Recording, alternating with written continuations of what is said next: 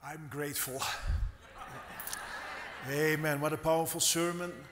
I'm grateful for this fellowship. I'm grateful for a tremendous opportunity that I'm allowed to preach this morning to you. Thank you, Pastor Mitchell. If you have your Bibles with you, please go to 2 Samuel 23. I'd like to read there starting at verse 11 until verse 16. Alvin Matulesi is a missionary in Indonesia. He told me a story. He visited recently Vietnam, and he told me the story about this encounter with the couple there, the missionary couple, Eric and Roxanne Barriantes. I was very intrigued because I don't know much about that part of our fellowship, that we have churches even in Cambodia, Bangladesh, and Vietnam. He says Vietnam still has a lot of strong communistic oppression. Religion is prohibited. People, however, are very interested in the gospel. They're not interested in communism. They want to survive. They want to eat. Their soul is hungry, and they're very much interested in the gospel. But missionaries have to be very careful there. They have a church. I heard it's on the third floor. It's a bit hidden away, the entrance. People are only allowed when they are brought with a Christian. Then they can go into the building. There's a combination number lock, and that's the way that they enter into that church. Only when they visit the church more regularly, then they are trusted, and they get also the combination lock to enter in that church. What was most standing out to me is the story how this couple came into Vietnam, and they felt an intimidation there. The lady, she would be in a supermarket with her cart there, and people would be very rude, and one person just pushed her and her cart aside because she was a foreigner, and she felt very bad about it, the way that she was treated. She came into a taxi. The taxi driver, extremely rude, ripped the money out of her hand practically, was not helpful at all, and she felt very intimidated. In the same day, the pastor was evangelizing, and the way that they do that there is they give English classes. He was at the university, and he was trying to invite students there for English classes. They hold English classes, and then they use the Bible as a textbook to teach these people English, and then they find out who's very open for the gospel, and they bring them to the church. But police is there. Only the police is very difficult to recognize. They don't wear uniforms. They are undercover. With a little experience, you can recognize them mostly. They look at foreigners very sharply. Mostly, they're dressed pretty good. And so that was the case there also. One of these guys is there present. He is looking at the pastor, and he's asking sharp questions. What are you doing here? Why are you giving these English classes? Why are you giving these English classes for free? And the pastor felt very intimidated. So in which direction is this gonna go? And he felt prompted by the Holy Spirit on a certain moment. That was his conviction, and that's what he heard. He felt prompted by the Holy Spirit to respond also by asking questions. And he asked that guy, and he said, "Hey, who are you to ask me that?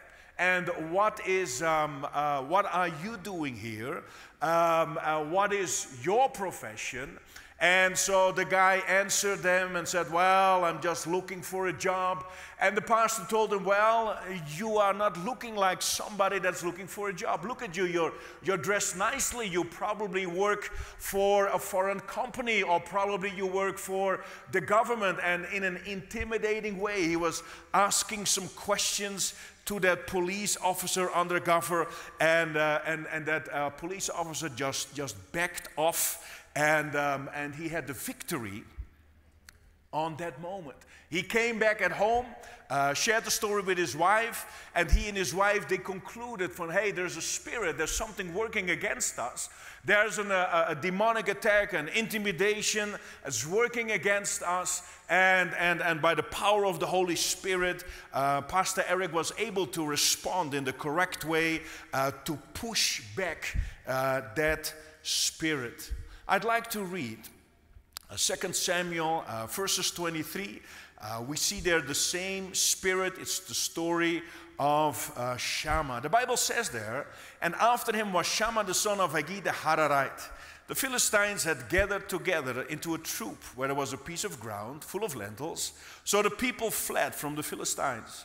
But he stationed himself in the middle of the field, defended it, and killed the Philistines. So the Lord brought about a great victory.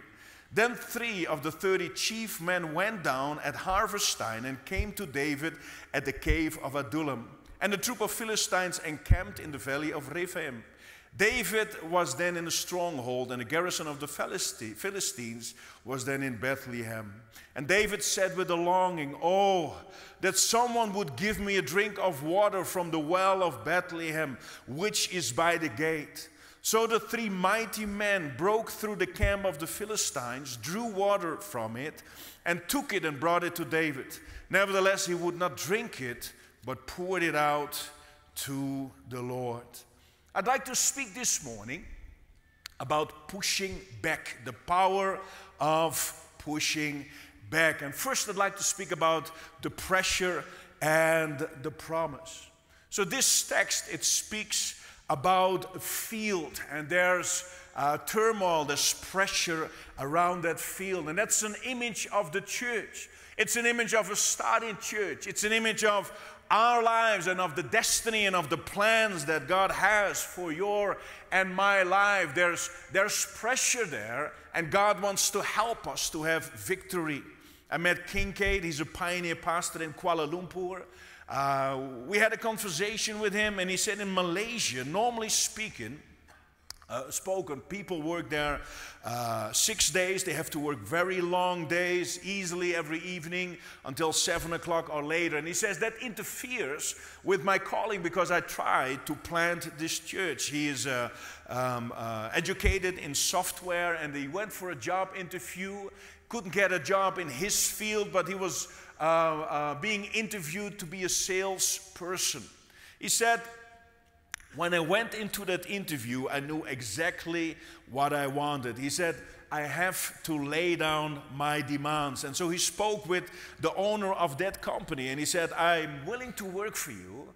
I'm a good worker, but I will only work 5 days, and at the end of the day at 5 o'clock, I will go home. And that's something unheard of in that culture in Malaysia. But that is exactly what he did. He said, if you'll try me for a month, you won't be sorry.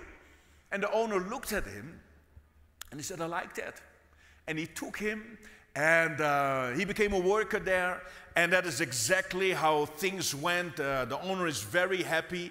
And Kincaid made this remark, if you do not make those demands beforehand, you will be a slave of the company. You will be a slave of the boss.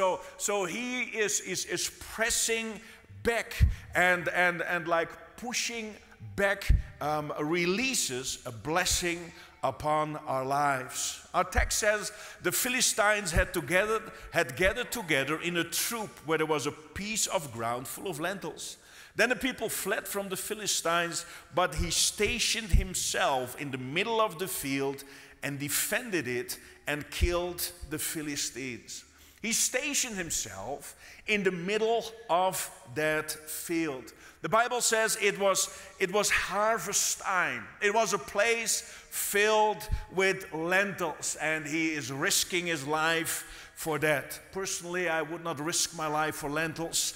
I'm not very charmed with lentils. Perhaps for Brussels sprouts or carrots or beans. But anyway, lentils in that culture, in those days, they had a great value. It's an image of promise. It's an image of promise and fruit for the church. It's an image of destiny for our personal lives.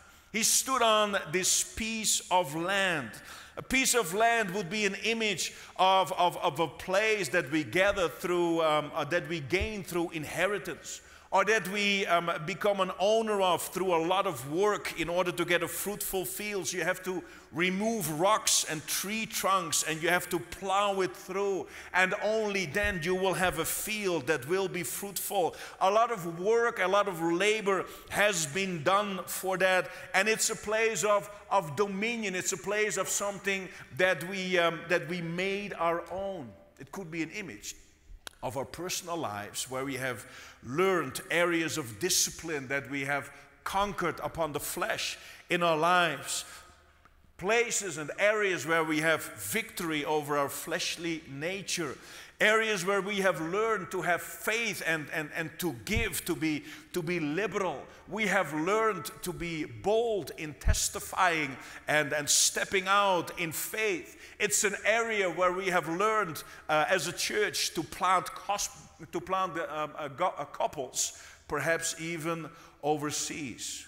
It's something that's been given to us, something that God gave to us. It's an inheritance, and there's a lot of turmoil and there's a lot of pressure on that. And when we're making steps ahead, there's always this force coming against us. In Revelations, the Bible speaks about the church. In Revelations 12:4, the Bible says, "And the dragon stood before the woman who was ready to give birth, to devour her child as soon as it was born." It's an image of the church, and there's a dragon, and there's also this force that comes against the church, just like this couple experienced in Vietnam. There was something working against their mind, especially when they came there in the first month. It was a spirit of intimidation. In Holland, we have a lot of different cultures, and a Colombian lady, precious Colombian lady in our church, loves God. She feels a little bit insecure about her Dutch. And she shared with me that she went on the street to testify for the first time. She had prepared herself, prayed about it, really wanted to do that. And then she had a few conversations. And then all of a sudden she says, "I had this conversation with somebody, and that person responded to her, reacted to her. And he said, 'Who are you to tell me to convert? You don't even know the Dutch language.'" And she said that really hit me. It was a blow. It had a tremendous impact on my life. She didn't want to go on the street. It took her months to dare again to evangelize. And so it's a demonic strategy. We try to step out. We try to do something for God. We plant a church. We try to do something new. And there's a force, there's a demonic force coming against us. In Judges 6:3, the Bible says, "So it was that whenever Israel had sown, the Midianites would come up, the Amalekites and the people of the east, they would come up against them, and they would destroy the seed that had been planted." That's the force that comes against us. So secondly, I'd like to speak about pushing back. By nature, we are looking for the path of least resistance. Like a river meanders, it means it twists left and right. It avoids the pieces of hard rock in the soil. In Holland, interesting scientists say in Holland that our efforts to make clean air in Holland have gone to an extreme. They say nowadays the air in industrial chimneys in Holland is cleaner than the air that we breathe. Can you imagine that? That's extreme. And that causes problem. It means that wheat and vegetables, they don't grow so well as they used to grow. Because wheat and vegetables, they need sulfur. The scientists say our bread nowadays has less taste because of clean air. The Brussels sprouts, you know, the ones that I like, they become smaller because of lack of sulfur.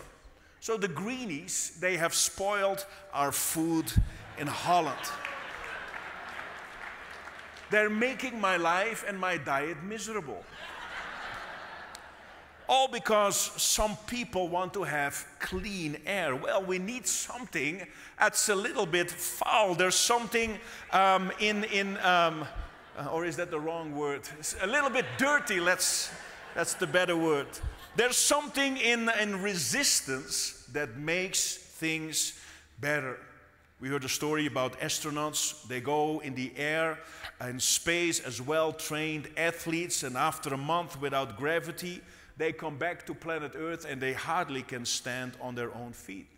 There's something healthy in resistance. In modern Christianity today, we see that same spirit that wants to avoid resistance. They try in every way to avoid confrontation. They lower their standards, they lower their morals, they want to become acceptable to the modern culture, they adapt themselves to the modern culture. Vance Havner a long time ago already said that the modern church does so much her best to be relevant to society that she became irrelevant. She lost her spiritual influence. So in our text we find this truth.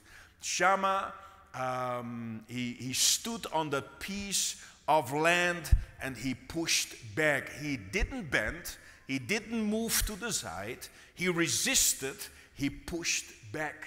Interesting story that I read about beginning of the nation of Israel. Ord Wingate was an English officer in Israel in the 1930s. In those days, the Jews would live in kibbutz. They were developing the land. They were busy plowing the fields, getting the stubbles out of the fields, and they were making that nation a beautiful nation with those kibbutz. But they were constantly attacked because of the Arab villages that were around them, and they didn't dare to defend themselves. They didn't know how to defend themselves. In nighttime they were attacked by these guerrillas, and they were just hiding in their houses hoping that the attacks would be over soon. Now this man, Ord Wingate, he was an English officer, was also a devoted Christian, and he loved the Jewish people. So what he did, he started to train small groups of young men to counterattack the Arab guerrillas. They called them the Special Night Squads. Out of that later grew the Haganah, the Jewish army, and he would walk with these intimidated, scared men through the night. And one night, he would stand up. Everybody was very quiet. Everybody was very careful, very timid, very afraid. And then on a certain night, he would stand up and he would turn towards these Jewish men, and he would scream to the top of his lungs, "Why are the sons of the Maccabees afraid? Any of you is stronger than 20 or 30 or 100 Arabs. Any of you can put them to scare and put them to flight." And he was instilling in them this spirit: you can push back and you can make a difference. One of the young men that was trained was Moshe Dayan, the general later. Moshe Dayan said, he taught us everything that we know. He changed the spirit and the attitude that we have in life. And I believe, and I'm convinced that this is the spirit that is in our fellowship, that makes our fellowship different from any other denomination. I'm proud of our fellowship. I'm proud of the stories that I hear left and right. About a year ago, a missionary couple was put out of China by the Chinese authority. And what a great announcement it was to hear that very quickly later on, they were sent out to go to Taiwan, right on the doorstep there of China. Like you push us out and we push ourselves back in. We know the story of Pastor Warner. Just after he and his wife were sent out, there was this tragic car accident. Some people in the church doubted if planting churches was God's will. And Pastor Mitchell, the next service asks for couples with a calling to step forward. And numerous couples came forward. And they did everything to send them out as quickly as possible. Like, devil, you try to stop us. but we push back. We will not be intimidated. That's the spirit of our fellowship. But there's pressure. Pressure from the church world, pressure from culture on our young people. In a few weeks' time, in Europe, I don't know about the States, but the college year will start again. And typically, new students, for them, there's an introduction week. Supposedly, they say, we want to let you know the school, but it's a bacchanal. It's all about drinking, immorality. They play games. I heard of one of the girls, they said they have a quiz, and if you do not answer the question correctly, you have to take off a piece of garment and stuff like that. That is the pressure that is upon the young people. There's a strong current in the school system to investigate and explore the sexual identity. And there's people going to our schools, they're asking the students and putting them to think, perhaps you're not a heterosexual, perhaps you're a homosexual. You should think about it. Perhaps you're a bisexual, perhaps you are some sexual, but you need another body. Like, if you're not confused, we will confuse you. And then they want our youth to accept that as normal thinking and normal behavior. And then a teacher will ask in a class, is there anybody here that has a different opinion? See, and that's challenging. Then we have to step out and we have to open our mouth. We have to say something. A young man in our church asked me about the story of Shadrach, Meshach, and Abednego. And they asked me, what pastor, if they would have bow down. I mean, if they had said, well, there's a lot of pressure here, I'm gonna lose my life. What if I just bow down and ask in a prayer for forgiveness? What do you think of that? Well, I answered him that personally, I do not believe that the fire of judgment would have fallen on these three young men. But I do believe that if they would have bowed down on that moment, they would have to bow down somewhere else again, and longer, and again, and again. There is no other way. You have to push back. It happens in every Christian's life, or you will be run over. Pushing back is part of a Christian identity and of the Christian church. Romans 12 verse 2, and do not be conformed to this world, but be transformed by the renewing of our mind, that you may prove what is good and acceptable and what is the perfect will of God. In verse 1, Paul says here, I beseech you, brethren, I beg you, brethren, I plead with you means that, I urge you. He says, please, please do not be pressed in the mold of this world. Extrusion is a certain technique that with a lot of pressure and with a lot of heat, you can press material, aluminium even, in a certain mold. And Paul is begging us, even though the heat is hot, even though there's a lot of pressure, do not allow yourself to be pressed into the form and to the mold of this world. In our city, we have a so-called Christian high school. Sometimes you just want to bring your kids to a public high school. Education can be sometimes even better there. But this is a so-called Christian high school, and they had a so-called Christian stand-up comedian. You have to be careful with those guys. And so on a certain moment, this stand-up comedian, he's making fun of different kinds of worship, of different churches. And so a girl of our church was looking at that, and she said in herself, he is unrespectful. He does not have any awe for God's presence, for worship. And she was upset by what she saw, what she heard. So she stood up and she walked out of the crowd. girlfriend of her, actually a Muslim girlfriend, agreed with her, went also with her out of that crowd. Other students, they were moving in their seats. They didn't like a lot of it neither.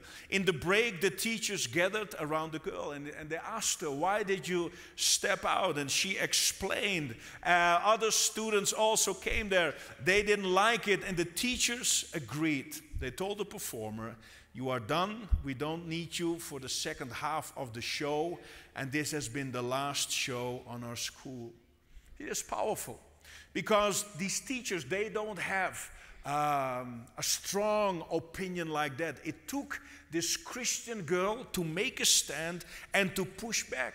But amazing is if you make a stand and if you do something that is amazing to other people, how much people will respect that and how much people will stand behind that when you and I are those persons to push back.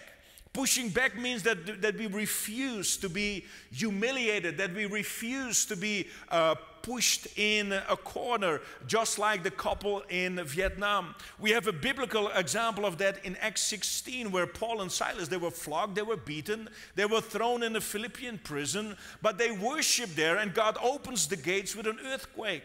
The magistrates, they get very nervous about these men. They send a message, hey, you can leave the city.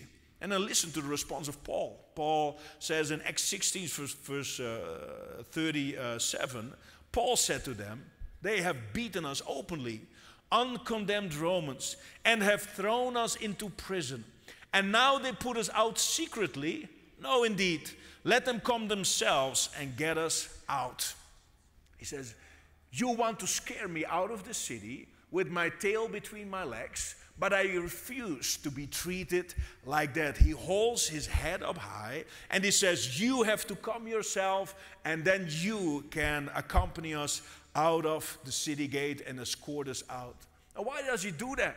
It's not because he has such a big ego. He has a healthy ego, but he wants to learn or teach a lesson to these officials, and he also wants to instill something and teach something to the church there, that they do not have to accept everything that is thrown against them. A few years ago, with our church, we were with a team in Romania. It's not so far away from Holland. And so we go there regularly. When we were in Timișoara with Pastor Nico Tudor. This is the same city where resistance started against the communist dictator Ceausescu. Here, they ended the communist dictatorial rule.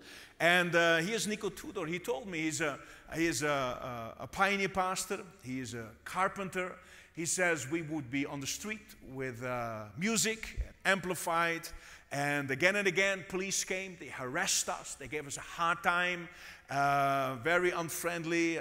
Police sometimes forget that communism days are over. And so they are nasty. And so he went to look in the legal system.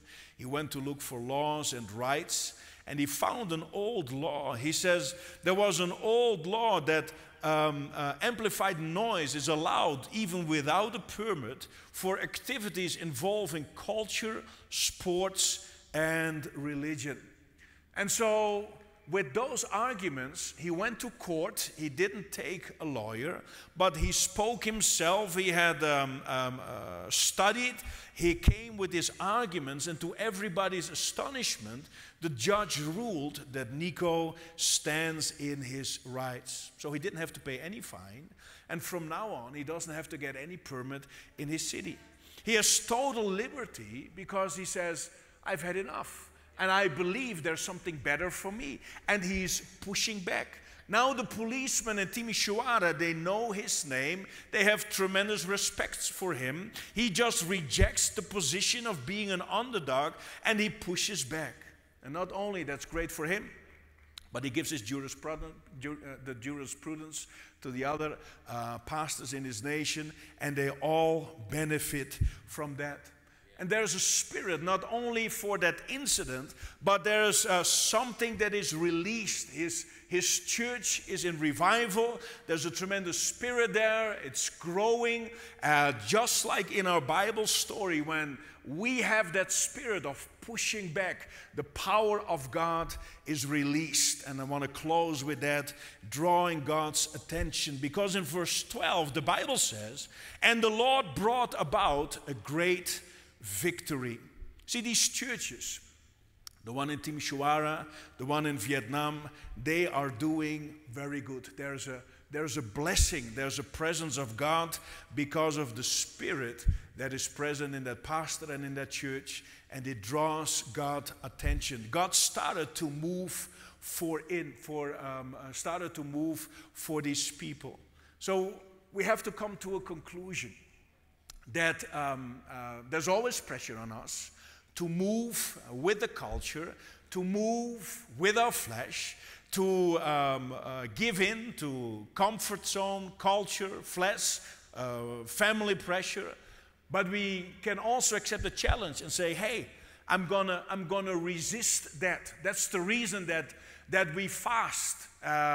We fasted last week. We resist and we push back against our flesh. We push back against our culture. We push back against Christian mediocrity. And there's something there in the Christian realm or in the spiritual realm that draws God's attention and that releases His blessing. James 4 verse 7, the Bible says, "Therefore submit to God, resist the devil, and he will flee from you." I heard about the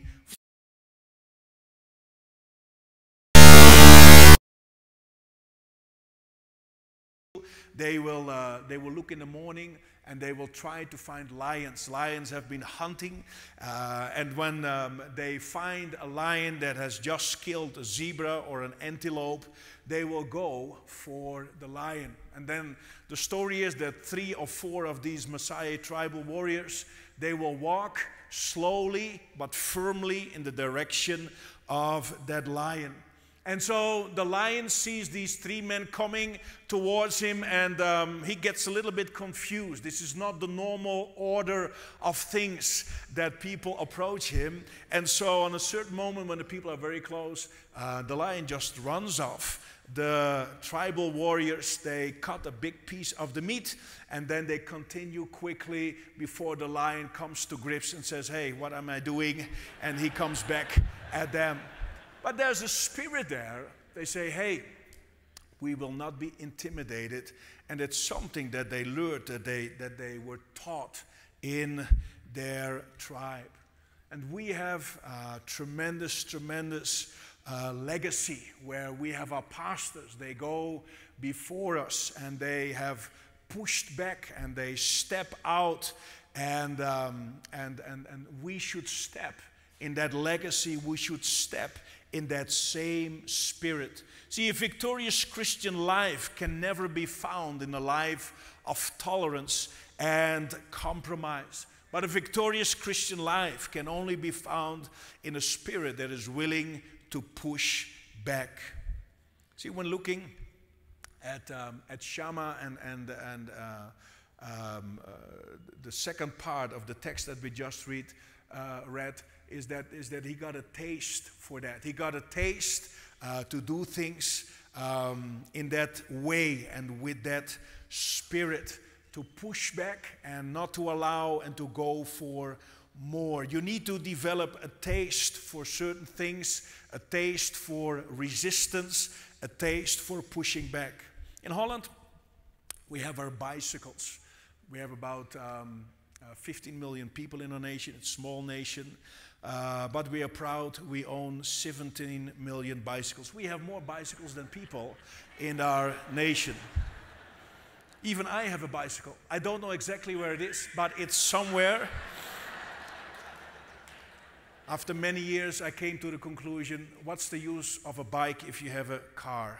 But most people in Holland, they love their bicycles, and they go to school The kids go to school on their bicycle, 30 or 40 minutes. Sometimes they go through rain and wind. It's part of their culture. A few years ago, there was a new race started, a new competition, a new way of bicycle race was started. And it's the name of the race is called Bicycling Against the Wind. So this is how it goes. It is a race that is run on one of our dikes on the coast, where it's very open. Where's the sea, there's a lot of wind. Every participant will only get a bicycle with one simple gear, just a normal school bike, no 21 gears, just one gear.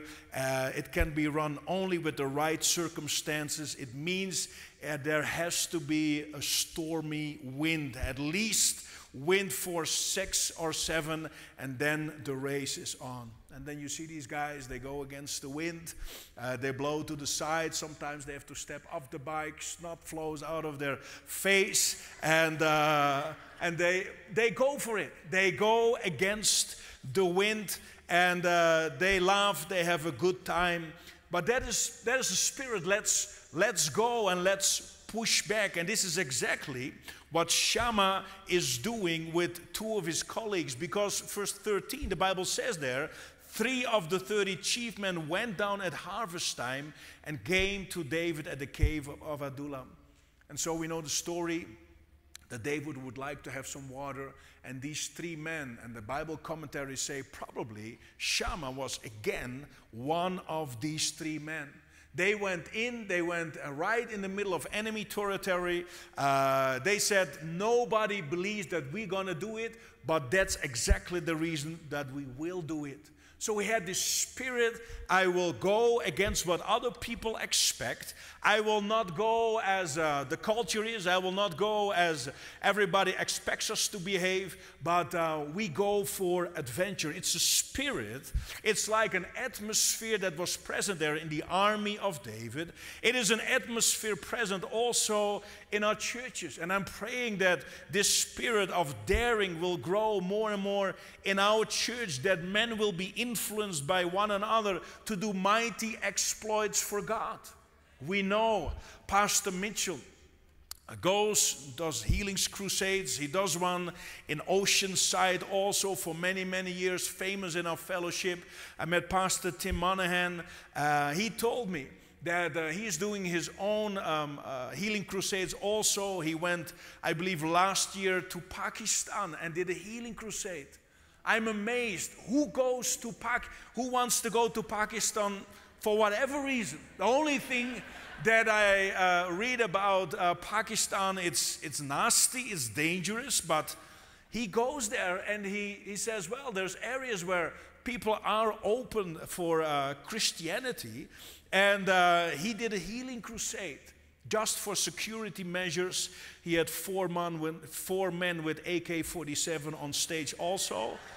And I believe that's sensible thinking. But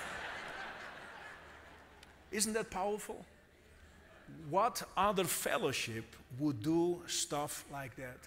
It's a spirit of pushing back, to go where nobody else will go, to push against the tides of sin.